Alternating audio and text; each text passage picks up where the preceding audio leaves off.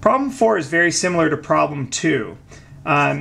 So on average, each teacher eats 25.5 M&Ms at a meeting, and the standard deviation of that is 5.2.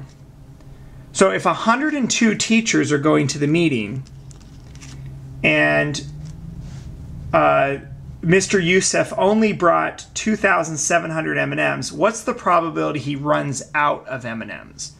So let's look at that. He brought 2,700 M&Ms, and there's 102 teachers. So if the average number of M&Ms that each teacher eats exceeds 26.47, he's going to run out of M&Ms. If the average number of M&Ms each teacher eats is 27, he's going to run out. If it's 26, he'll be fine. So that's what we're trying to compare to. We're going to say, here's the true mean. What's the probability this 102 teachers exceeds this value here? So first thing we're going to do, let's find the sample standard deviation. So S equals 5.2 divided by the square root of 102.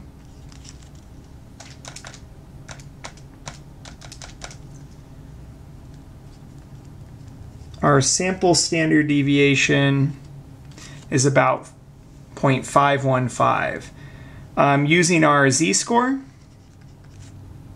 or our z-formula, we can calculate a z-score. The value of interest minus the mean divided by the standard deviation.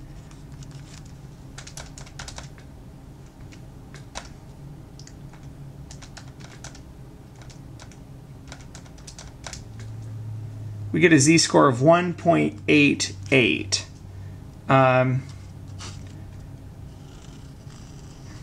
Basically, we were interested in what's the probability that the mean exceeds that. We've converted that into z-scores, and so we can find the probability of our table is what's the probability a z-score of a normal distribution will exceed that. So 1.88 would be about here. And we're trying to find this probability. Here's the cool thing about z-scores. They have tables. We don't have a table that has the M&M's scores for, or the M&M values for this particular problem. But using this formula, you can compare anything.